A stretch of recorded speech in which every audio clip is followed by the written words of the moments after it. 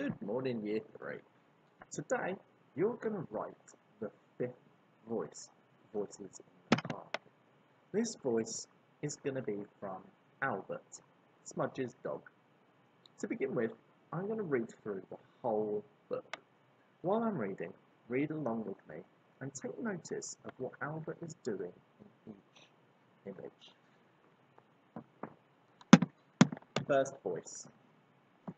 It was time to take Victoria, our pedigree Labrador, and Charles, our son, for a walk. When we arrived at the park, I let Victoria off her lead. Immediately, some scruffy mongrel appeared and started bothering her.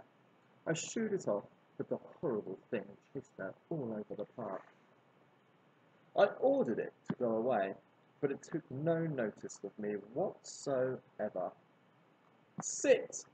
I said to Charles. Here. I was just planning what we should have to eat that evening when I saw Charles had disappeared. Oh dear, where had he gone? You get some frightful types in the park these days. I called his name for what seemed like an age. Then I saw him talking to a very rough-looking child. Charles, come here at once, I said. And come here, please, Victoria. We walked home in silence. Second voice. I needed to get out of the house, so me and Smudge took the dog to the park. He loves it there. I wish I had half the energy he's got. I settled on a bench and looked through the paper for a job. I know it's a waste of time, really, but you've got to have a little bit of hope, haven't you? Then it was time to go. Smudge cheered me up. She chatted happily to me all the way home.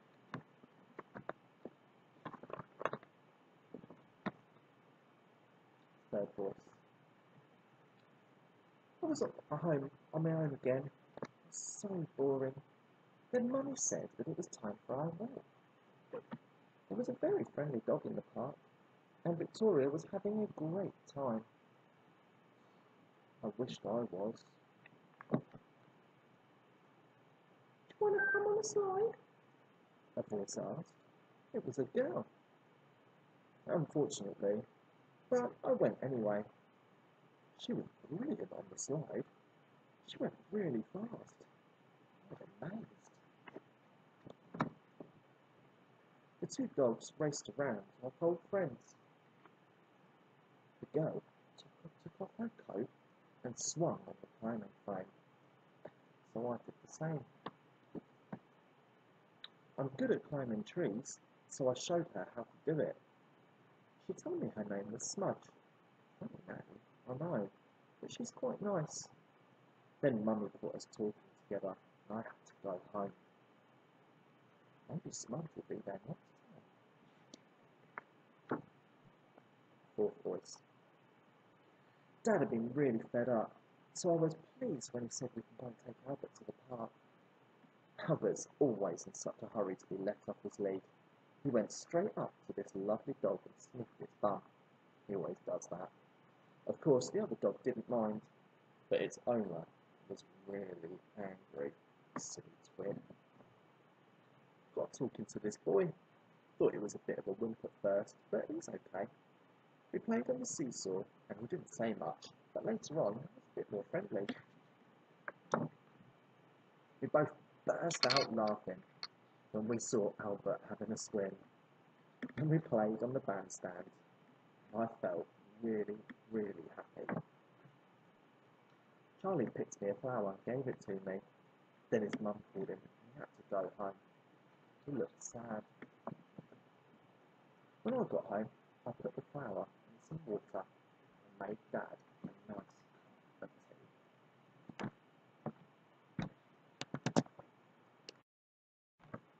So the first step in writing our fifth voice chapter is that we need to sequence the events that will make up the chapter. So what does Albert get up to in this story? to pause the video here and have a look through your copy of the book. Note down what Albert does in chronological order, that is, the order in which he does them, and how he might be feeling in each scene. Once you're done, I'll go through the events that I have done, and just a little hint, I've got 7 events to talk about. Now my sequence of events for Albert is number 1, he enters the park, and at this stage he's feeling really excited about going to the park for a run. The second one is he meets the other dog. He's met a little friend to play with, he's feeling happy now. Third point is he runs around.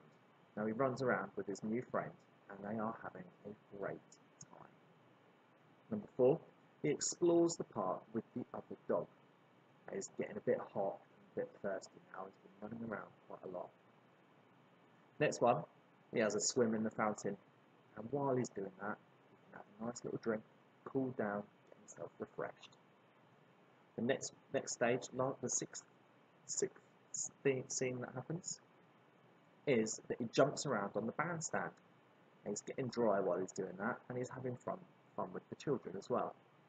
And the last step, as number 7 on my list of events, is that he heads home, and he is worn out from all the excitement, and he's looking forward to another little snooze.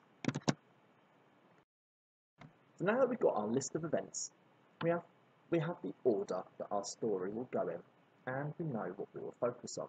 Now remember, you are writing from the perspective of Albert. You are Albert the dog. Because of this, you're going to be writing in first person. So you'll be using the pronouns I, we, our, or my.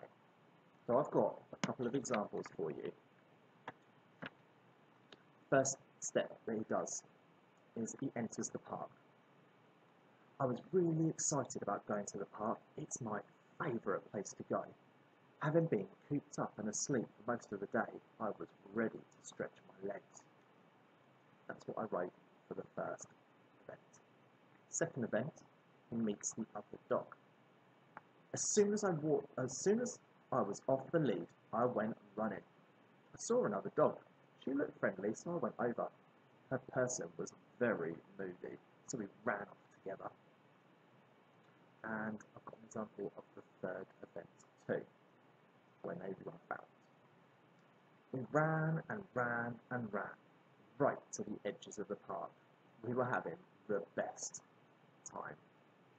So now you've heard my 3 examples, I'd like you to do a little sentence for each of your examples. Now, as you heard, they do not need to be pages and pages of writing. They're just short sentences, 1 or 2 sentences per point, and when you put them all together, they're going to make a good decent sized paragraph. Now this is how I've set them up. What I've done is I've done the title of my event, and remember I had 7 of them. I've done 3 here as an example for you. I wrote the title as an event, and then underneath I've got just 2 or 3 lines to explain what happened in each of those events.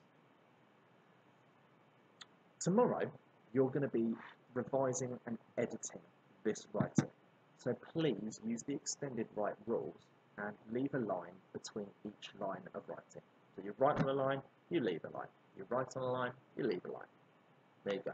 Have fun writing your new chapter, Year 3, and I will see you again tomorrow.